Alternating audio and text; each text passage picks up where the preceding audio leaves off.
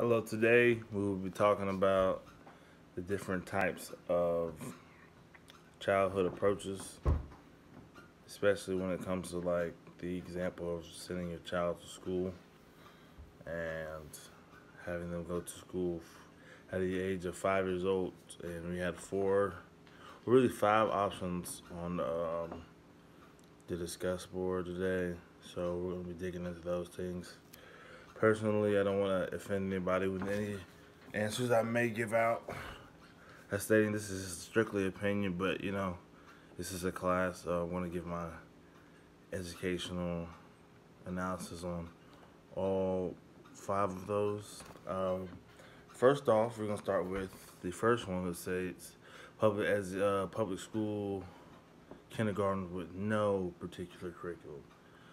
These are basically sometimes you go to like urban areas, some low class, impoverished areas where they really never picked up a specific approach to follow or an image to follow, which turned them into a basic, regular school, regular preschool for kids age 5 to 7, 4 to 7, 4 to 6, pre-K, kindergarten. So they basically just took a basic approach to reading, learning how to work with others, things like that. And a basic approach that really doesn't engulf the true purpose of what you need to learn at the age and how to properly use your brain functions to the most extent that you can do at that age, which is very slept upon, as you're going to see in the next couple of examples of the different type of approaches. It's going to show you that a child's brain at that age is very much in developmental stage and very capable of taking on new tasks day by day and creating new solutions for them a lot quicker than most people would think, even for older, adults and some such. They're more creative, more intuitive, and this first option doesn't really show the true nature of what a child can do at that age. It really just focuses on the social aspect of children and the beginning stages of development. Not really even the beginning stage, it's just the basic of development, which they really can learn on their own, to be quite frankly. The second one is the private Montessori kindergarten. So this is basically an approach based off feelings and emotions and trying to get the best experience out of your child, and that's very important. So personally, in my opinion, I feel like experience is everything, memories are everything, and my child really would want great memories, and you don't want things fading away. You want to be able to remember back to preschool and the good times that you had, and not just always work towards constructive goals, but making memories out of things that you do and activities that you do participate in that it can last your lifetime. So I feel like that one was really, great. I would probably personally, I don't know, I would definitely send my child to school, but that'd definitely be my like top two. But cause that's a great option. I feel like experiences are the most important aspect in some certain because experiences can last your lifetime and help you adjust to things in the future. So I feel like those are really good. Private Waldorf schools, kindergarten, based off really more of a fine art aspect, behind the artistic approach of concepts, more like a Renaissance approach, like a Michelangelo, like a Leonardo da Vinci, like the mindset approach for young children at the age moving forward, getting that fine art, really more a meticulous way of going. I would not, uh, definitely not even try and put my child in this one. This one's just out of the league for me. I don't feel like I should force my child into art, but it does have a creative nature to it, and I feel like it does show sometimes, shows a very good, balance of creativity within the child at this age, which some people really wouldn't look at or really wouldn't understand if they really didn't, try and develop that, just a proper understanding for that. So it does foster creativity within the child, but I honestly do not feel like it benefits certain children who don't want to do that type of stuff. I could have a child, my child at 5 could want to run around and play, but they want him to sit in class and learn about art. Man, that may not be what he wants to do.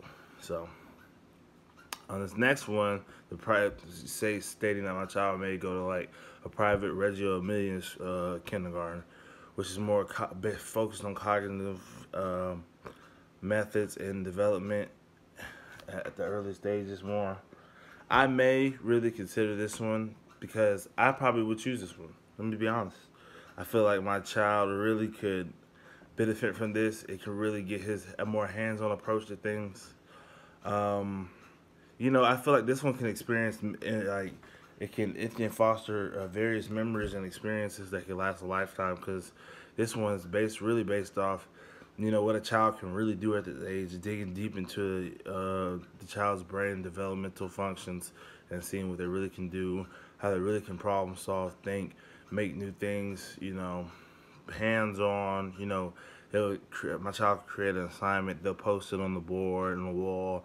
He'll see it for the rest of the year, knowing that he completed that. More sense of accomplishment. My child can start building accolades, and that's something I always like throughout my life, and I definitely want for my child. It's just something that it's a more sturdy approach to learning, with a more hands-on approach to figuring out what you really want to do. Because hands-on doesn't just mean build. It means design. It has a more sense of, it can slide art into their side, foster creativity, and it can foster experience at the same time. So both of those mixed together really kind of gives me a more sense of just comfort with my child going to kindergarten like that. I definitely would do that. But, for the assignment's sake, I will definitely discuss this last one, suburb, valley school approach. I would never, I repeat, never send my child to this school. Suburb, Sudbury Valley school approach. It's just like you going homeschool and you're not doing no homework and playing a game all day and things like that. I mean, come on, like that's just outrageous. I feel like I could never do that. I would never do that. I'm wasting time. Education is important. That type of stuff you can do in your own time. You know what I'm saying? But the focus is on things that you really enjoy and you really like. But let's be honest, you kind of can do that on your own time. I really don't see it. But on the record, it is focused on things that you're interested in. I feel like after school activities should be focused for that, but not mainly for school activities. Definitely not. I definitely want to talk on why I would choose the Reggio Emilia kindergarten. Definitely because it just incorporates everything around what I want my child to learn, experience, and feel, and be able to feel like he can accomplish anything in the world if he puts his mind to it. That's basically what this, approach stands for me. Like, basically, whatever my child puts his mind to, he can accomplish. And that's something I always want my child to feel. I never want him to feel down. Never want him to feel sad, like he can't do something. So that's definitely something I want my child to experience, and that's definitely a reason why I would definitely do that. The next question is, what are the main principles of your choice of kindergarten?